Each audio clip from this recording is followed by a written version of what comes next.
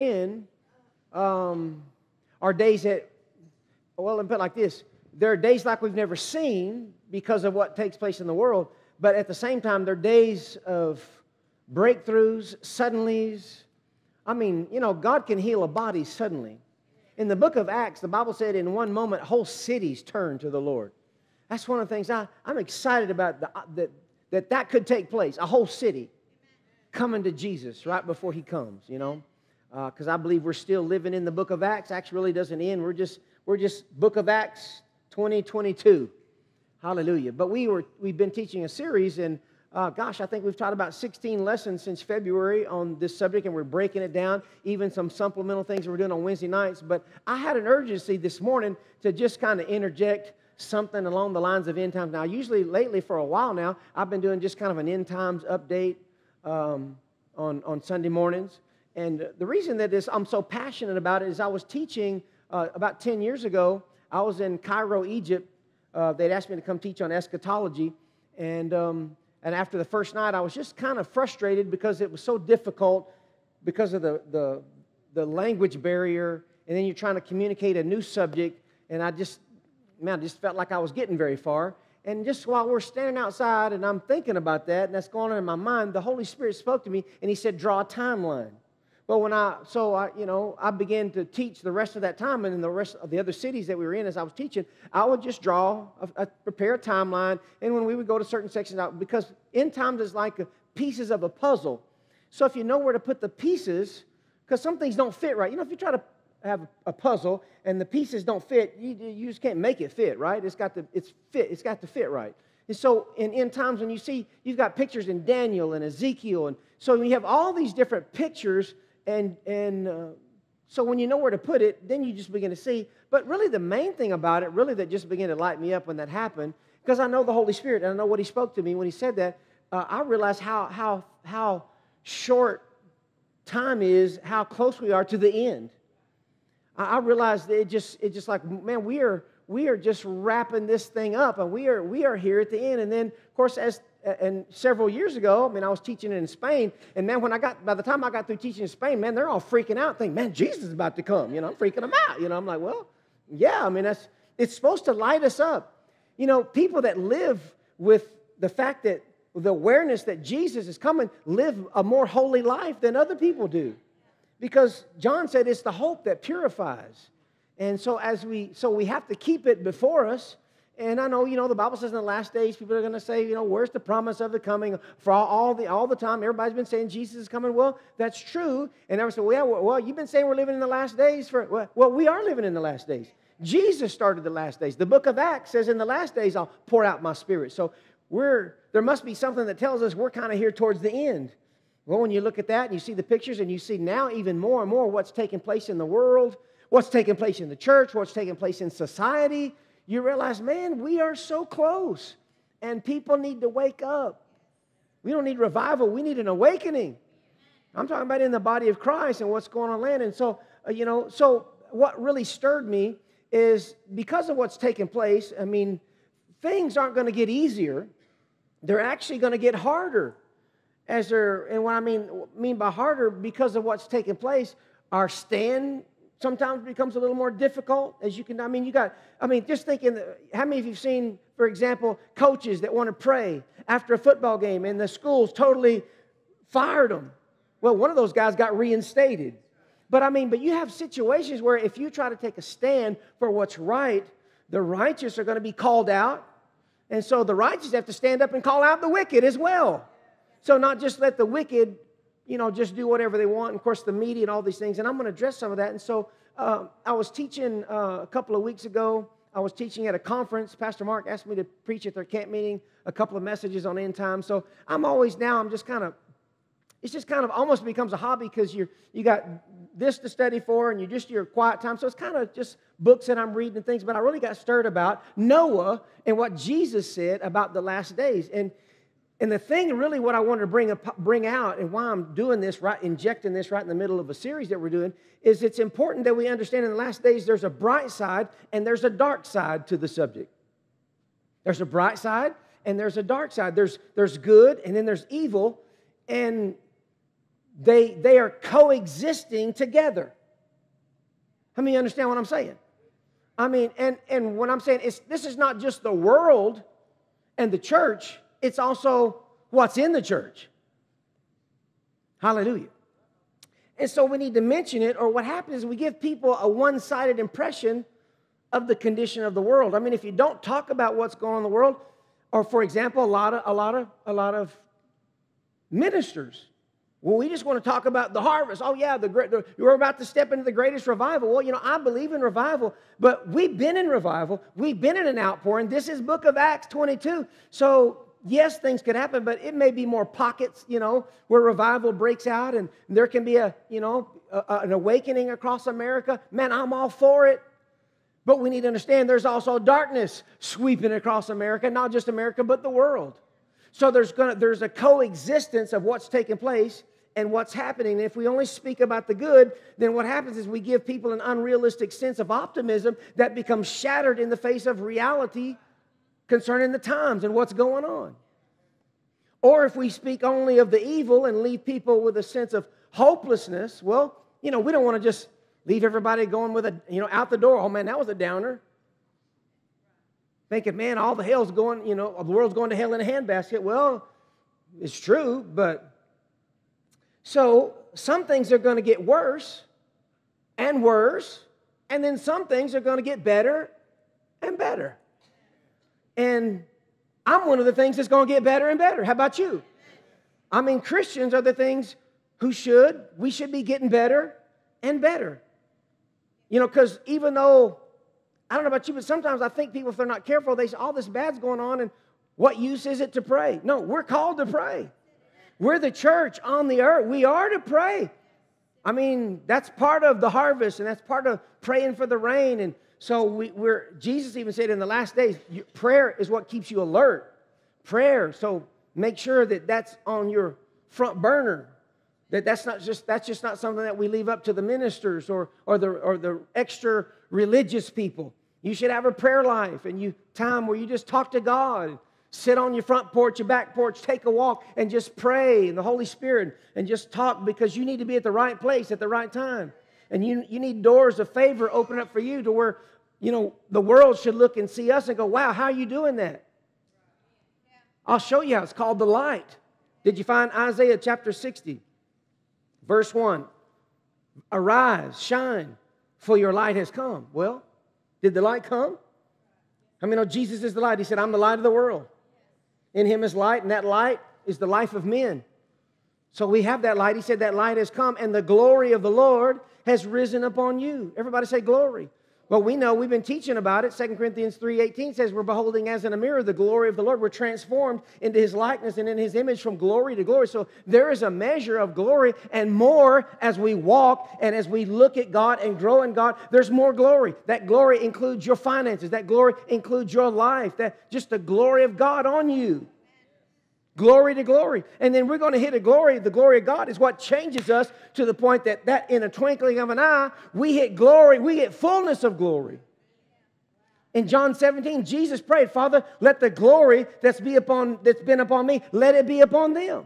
So we have an element of glory and that we walk in and that we grow in. So, glory is a big subject. But the glory of the Lord has risen where? Upon you. Now, there's some dual references here. I believe part of this has to do with Jerusalem, because Jesus in the millennium is going to rule from Jerusalem. But this also has to do with the church, because we rule and reign with him. So there's actually some good news right here for you, for us as the church. For behold, now watch this, darkness will cover the earth. Everybody say darkness. So this is right before Jesus comes, darkness will cover the earth, and deep darkness the peoples. Well, how are you going to escape the darkness? With the light. 2 Corinthians 4:4, watch this. It says, Satan is the god of this world, of this age, and he's blinded the minds of the unbelieving that they might not see the glory of God in the face of Christ. So who does the blinding? The enemy does. And he's really good at blinding people. Darkness will cover the earth and deep darkness the peoples, but the Lord will rise upon you. Say, bring it on, Lord. And his glory will appear upon you. Verse 3, nations will come to your light and the kings to the brightness of your rising. Hallelujah.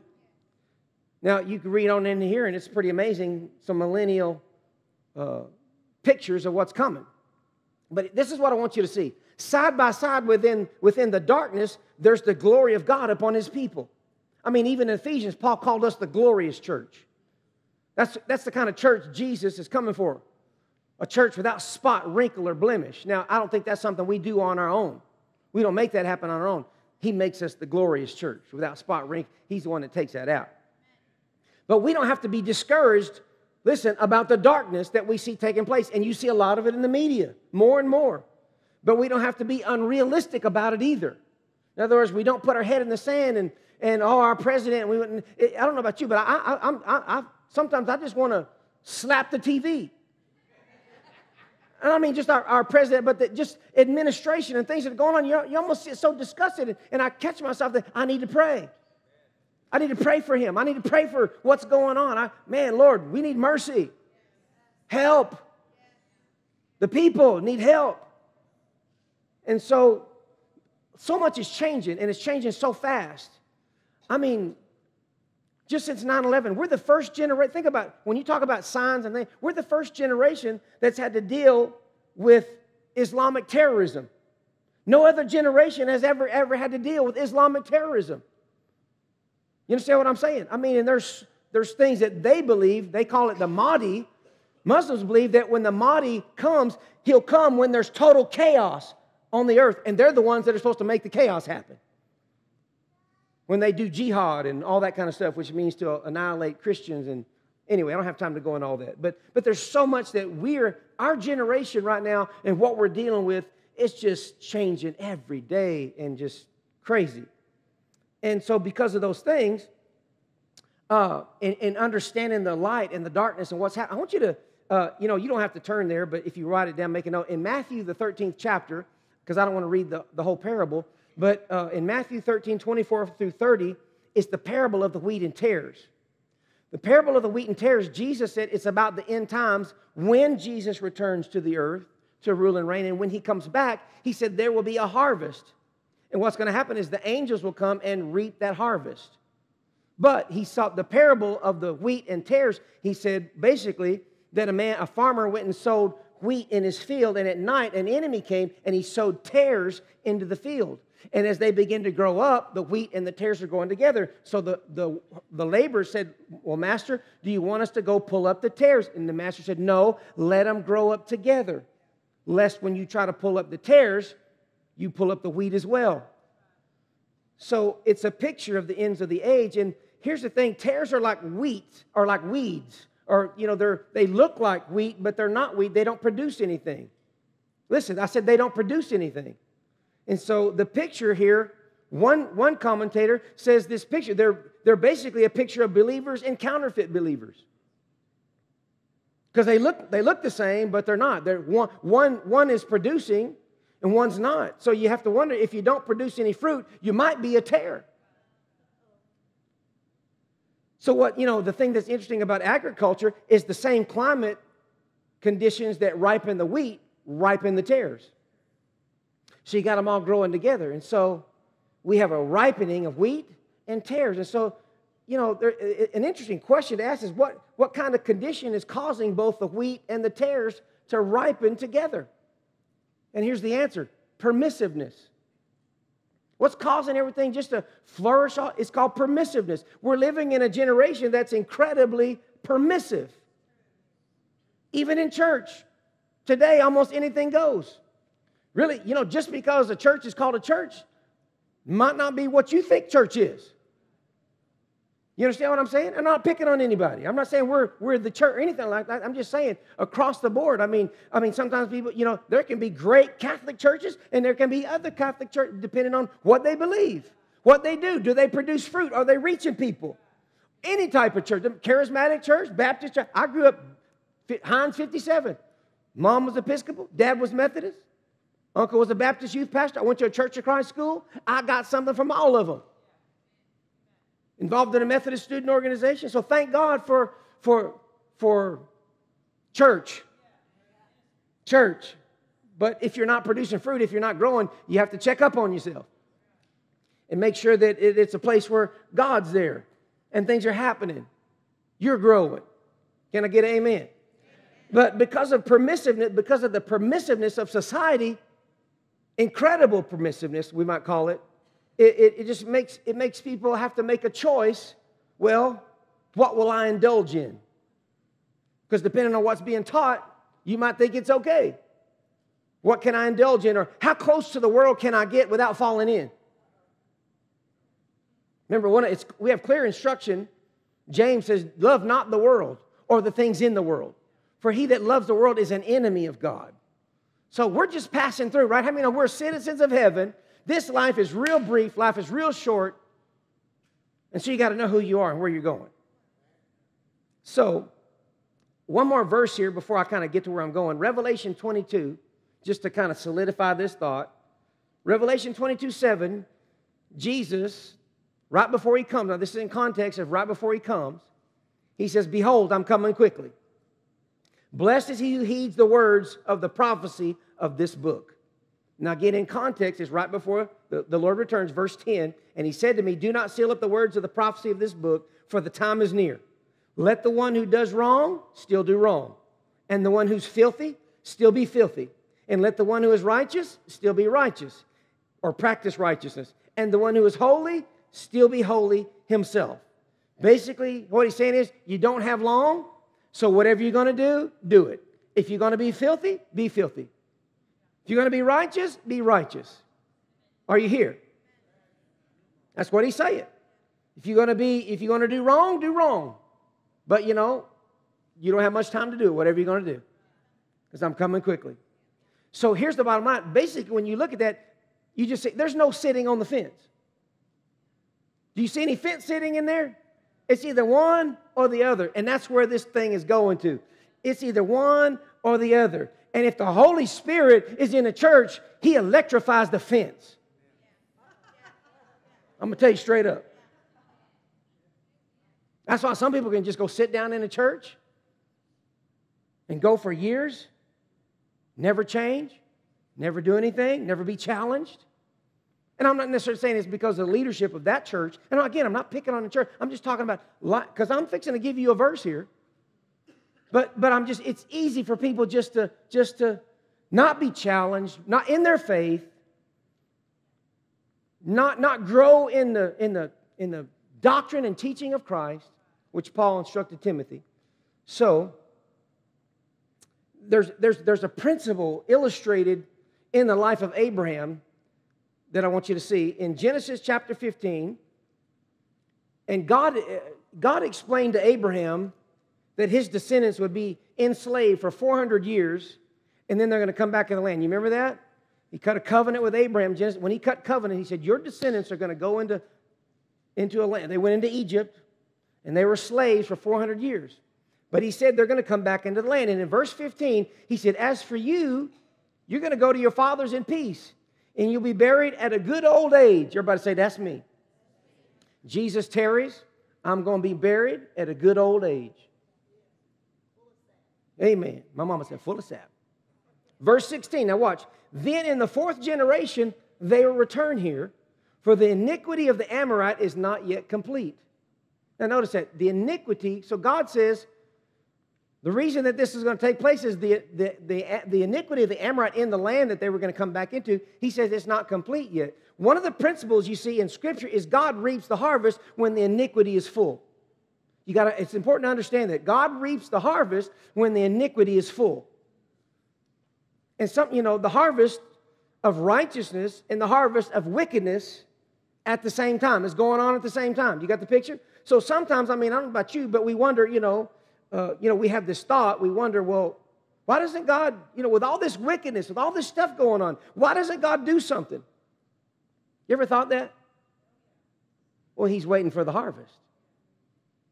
He's waiting for, even James says that the husband waits for the precious fruit of the earth. But even in Armageddon talks about the grapes and anyway, I don't have time to go there right now. The harvest, let's just talk about wickedness just a minute, because that's where we're going. The harvest of wickedness, I mean, even right now, is shocking. But see, we're being desensitized through media, all the kind of stuff that's going on. And we're at the end, I'm telling you. How close is the end? The end could be 3 years, could be this year. I mean, there's nothing that has to take place in order for the rapture to take place. I mean, basically, put it in a nutshell. So it's not time to be discouraged or lose our faith in all the things that are going on. So with that being said, and you understand, again, the whole picture I'm trying to set up is you see the wickedness and the good, you see the good and the bad taking place at the same time. God calls both of them the harvest at the end, but one's going to go to one place and one's going to go to another place. So now let's go to what Jesus said. Luke chapter 17. We'll wrap this up. Luke chapter 17, Jesus is speaking in verse 26, and just as it happened in the days of Noah. Now, what happened in the days of Noah? Anybody know what happened? Y'all know who Noah was, right? Noah was a righteous man, one of the only ones, actually, in the world. Noah was he's a preacher of righteousness. The Bible says he's a preacher of righteousness. Prophet, you could say like that. And God, Hebrews 11 says, by faith, God came and said, I want you to, and so by faith he built this huge ark. And you can read the rest of the story, but it says it just as it happened in the days of Noah. So the world, why? Because something's coming, a flood was coming. So he's preparing an ark for his family because God's going to flood the whole world. So it says, as it happened in the days of Noah, so it will be as in the days of the Son of Man. In other words, he's talking about prior to the return of the Lord. It'll be in the days of the Son. It'll be as the days of the Son of Man. Now, if you skip to verse 20, he's going to say something. I'm going to come back to this a little bit later. Verse 28, and it was the same as happened in the days of Lot. Verse 28. So we have two pictures. The days of Noah and the days of Lot. Everybody say Noah and Lot. It's interesting. Both were rescued, even Lot. Now, we know Lot didn't have the greatest of life, but the Bible even says that Lot was righteous. Even though he was living in a place and where he was, it vexed his soul. Everything that was going on, but he's got his whole family in a place he shouldn't have had them there in the first place. But just like in the days of Noah and in the days of Lot, so it will be in the days of the coming of the Son of Man. Now, the condition of the times before the Lord's return is going to be just like Noah and Lot. So we have a very specific scriptural standard of reference, something that we can look at, all right? And so we're going to look at those two references, Noah and Lot. And I've got 6 distinctive features of that time. I'm going to give you 5 of them right quick. The other one, I'm going to give you the one with Jesus. What did Jesus say? And I'll tell you what that was. So let's look first at God's dealings in the days of Noah. Genesis chapter 6, verse 1. I got to hurry. Verse 1 says, now it came about when the men began to multiply. Now this will kind of raise some eyebrows right here. Y'all ready for this? Lord, just give me utterance right here. Now it came about when men began to multiply on the face of the land, and daughters were born to them, that the sons of God, now these are angels, saw that the daughters of men were beautiful, and they took wives for themselves, whomever they chose. Then the Lord said, my spirit shall not strive with man forever, because he also is flesh. Nevertheless, his days shall be 120 years. Now, that's an interesting picture because I believe that's a picture of the timeline of man. If you multiply 50 jubilees by 120, you get 6,000 years. So man's dominion on the earth is 6,000 years. It could also be 120 years from that time point. God says, all right, it's coming. God's telling Noah from that point, 120 years, I'm going to be done with this thing. So Noah had a pretty good idea. A lot of different ways to look at it. Verse 4, the Nephilim were on the earth in those days, and also afterward when the sons of God came into the daughters of men, and they bore children to them. Those were the mighty men who were of old, men of renown. Now, basically what happened here, this first example, this first feature that I want to bring about, this provoked God. There's a lot of things that provoking God up to this point, but the intermingling of angelic beings in sexual relations with human women, God was not happy about it. Matter of fact, God did something about it at that time. And you have to know there are certain boundaries within the Bible that God has set, and when those boundaries are crossed, judgment is not far away. For example, 1 Corinthians 11:31, when we talk about communion, 1 Corinthians 11:31, the Bible says if we judge ourselves, we won't be judged. See, sometimes the only reason that things haven't happened in our life is because God's merciful and He gives us space to repent. Aren't you glad? I said He gives us space to repent. Doesn't mean He does it, but it's almost like the umbrella's lifted and we get on the enemy's territory and we're judged. So the Bible says if you judge yourself, you won't be judged. So these angelic beings crossed the boundaries between the spirit world and the natural world, and it brought judgment. This is Jude talks about it. 2 Peter talks about it. Matter of fact, in Jude, or even in the book of, there's a lot you could go here. Revelation says that during the tribulation period, there's actually some of these angels that specifically crossed over are bound up in the Euphrates River, and the Bible says at a certain point of the judgment they will be released out of the Euphrates, and they're going to wreak some havoc. So, we're living in a spiritual world. Paul said in Ephesians 6, our battle is not against flesh and blood, but against principalities and powers and rulers of this world's darkness and spiritual wickedness in the heavenly places. But Jesus said, behold, I give you authority over principalities and powers, over all the work of the enemy. But we come up against, we have a spiritual battle that we're in. And so, you could say this is kind of where some of the, how many of you had to take Greek mythology in school like I did? I mean, that really helped you out, right? But, some of that in literature, that's where that came out of. And they're actually, it's across the board. But, for example, the word mighty men, the Greek word mighty men actually means heroes. And that's where that word comes from, and that's who these people were. And the title now for, the title for giants is actually Nephilim. Nephilim, it's from the Hebrew word to fall. So it really doesn't mean giants, it means fallen beings. So the term, now watch this, the term sons of God, he's talking about when the sons of God came and cohabitated with the daughters of men. The word sons of God is used 3 times in the book of Job, and every time it's referring to angels. I'll give you this last one, Job 38:4. Where were you? God says to Job, where were you when I laid the foundations of the earth?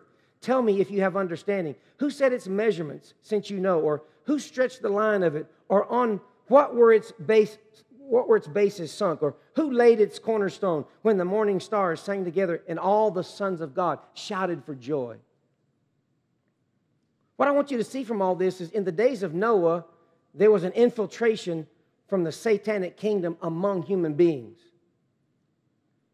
And so today's wickedness and immoral outbreak is partly due to just satanic infiltration. I'm not talking about necessarily that angels are cohabitating with women and so forth or things like that in these days. But what I am saying is we are dealing with some demonic forces that I don't think even in the Bible says in Revelation that Satan, he knows his time is short and he's come full force. So we're dealing with these things. Darkness, like Isaiah said, darkness will cover the people. Gross darkness. One translation says gross darkness. So when I talk about satanic infiltration, even Paul writing to Timothy, 1 Timothy 4:1, Paul said the Spirit explicitly says, in the last days, men shall fall away from the faith, being seduced by seducing spirits and doctrines of demons. So you got to know the Word. Praise the Lord. Now, the falling away means a gradual, in other words, they just all of a sudden turn and go out, but it's a gradual falling away. How does that happen? Well, we're not challenged. COVID happens, and now church doesn't seem to be a big priority. Really don't even have to go to church on Sunday nights or Wednesday nights anymore. And maybe if I just show up every once in a while. And you understand what I'm saying? And gradually, people who really had faith at one point were really stirred up and excited and fired up for God. Now, where are they today? What happened? Well, the enemy came, gave them a gut punch, something happened, they're like, well, why did God allow that to happen? Well, we face an enemy. So there's a great challenge. So the second problem here that I want you to see, Genesis chapter 6, verse 5, says, then the Lord saw that the wickedness of man was great on the earth, and that every intent of the thoughts of his heart was only evil continually. So the problem here is basically a corrupted thought life. We were talking about that last Wednesday. We're talking about thinking, thoughts, and imaginations. If you don't renew your mind, it'll go places that you don't want to go. It's your mind. And it's a terrible thing to waste. So when the thought life of humanity becomes poisoned, we're at the end. What do you mean? Well, the poison of media, social media, pornography, rampant, you name it, television. I mean, that's really the major. If you talk about if you just looked in history and when TV and things began, everything, people get their morals from TV. Everything, media, society, that's where the morals are. And so everything just kind of begins to get less and less, I guess, when it comes to a standard. You understand what I'm saying? Erosion is basically a good word for it. Moral standards have become eroded because of all the things that we face. And so the comparison of Noah's day and our day is very relevant. I mean, I've shared in the past just different things. We used to think, man, what they did back in that day is barbaric. What we do today is worse, 10 times worse than what they did. I mean, the abortions and all that takes place. And I mean, I just read this morning. I just read this morning. A couple just got, indicted, thrown in jail because the husband was raping the 11-year-old girl twice a week for 3 years. Stepchild. And was threatening, if you say anything, I'll kill her. But she was involved with it in the beginning, and then, but anyway. That kind of stuff. We just have no idea of all the trash that's going on. And when we hear about it, we just think, man, and it makes you sick at your stomach a little bit, but that's probably small potatoes compared to stuff. I mean, the corruption, governmental corruption, all that's going on. You understand what I'm saying? I know it almost sounds like a downer, but if we don't bring both sides, you can kind of stay on the downside. But the glory's going to rise. And so we need to know what's going on, what's taking place in these days. So number 3, another feature that we see in the days of Noah is corruption and violence. Verse 11 says, now the earth was corrupt in the sight of God, and the earth was filled with violence. Can it get any more violent than it is? I mean, come on now. Cities just, I don't know if y'all saw, sometimes I watch Fox News, and these little kids, these policemen were in Chicago. They come to do something. These little kids were trying to hit the police officer. I mean, how does a kid learn how to do that kind of stuff? But all the different things that are going on, filled with violence. What are we seeing today? Violence is off the charts, as well as corruption at every level. But here's the crazy thing. It's almost normal. We think it's normal. Somebody doesn't get what they want, well, they just use violence to get it. Just kill somebody. Shoot somebody on the street, for their iPhone, for their tennis shoes. I mean, it's just crazy, right?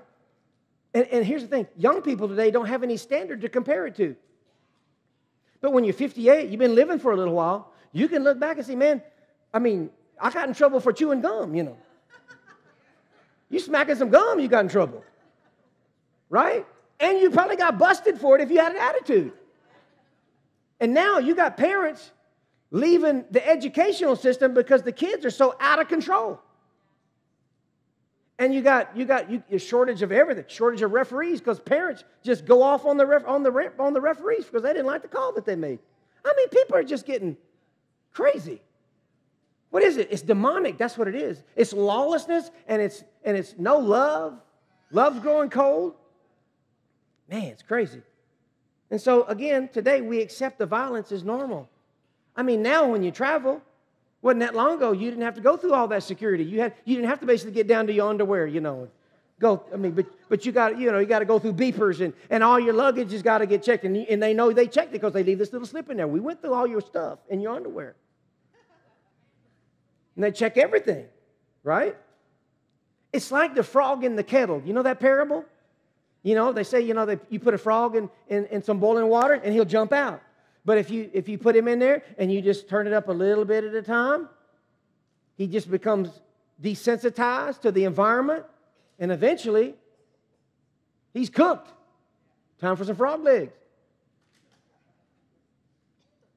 Verse 12, watch, says, God looked on the earth, and behold, it was corrupt, for all flesh had corrupted their way upon the earth. All flesh had corrupted their way upon the earth. The fourth thing we see is this is biblical language for sexual corruption. Sexual corruption. Their whole way of relating sexually had become corrupt. It's immoral, unnatural, perverse, immorality, homosexuality, all the alities. And it's just off the charts. Today, 1 out of every 4 girls has been sexually molested. 1 out of every, and that's probably 1 out of every 5 boys. That's statistics. 1 out of every 5. So, I mean, we're talking about immoral, unnatural stuff that it's not right. The fifth feature, and I'll close, I'm out of time. The fifth feature is found in Genesis chapter 19, and it's in the days of Lot. So these are things that Jesus said you can compare what's going on here with what's going on here, and you know he's about to come back. As well as all the other signs and everything else that we tend to look at and talk about. Genesis chapter 19, go there. Genesis 19, verse 4.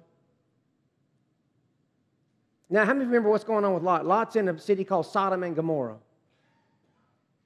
It's not a good place to be. It's basically free-for-all.